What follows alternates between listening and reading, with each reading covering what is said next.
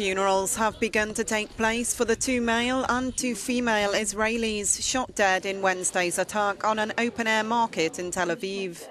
2 Palestinian cousins are being held in custody in connection with the restaurant shootings, in which at least 6 people were injured. There's been no claim of responsibility for the assault. The Popular Front for the Liberation of Palestine labelled it a challenge to Israel's new defence minister, Avigdor Lieberman. We understand their desire to protect their citizens and to send a message. But we would only urge that any measures that it takes be done with the consideration towards the many innocent Palestinians who are simply trying to go about their daily lives. In the wake of the attack, Israel announced the suspension of Ramadan entry permits for up to 83,000 Palestinians, with the exception of those with work authorizations.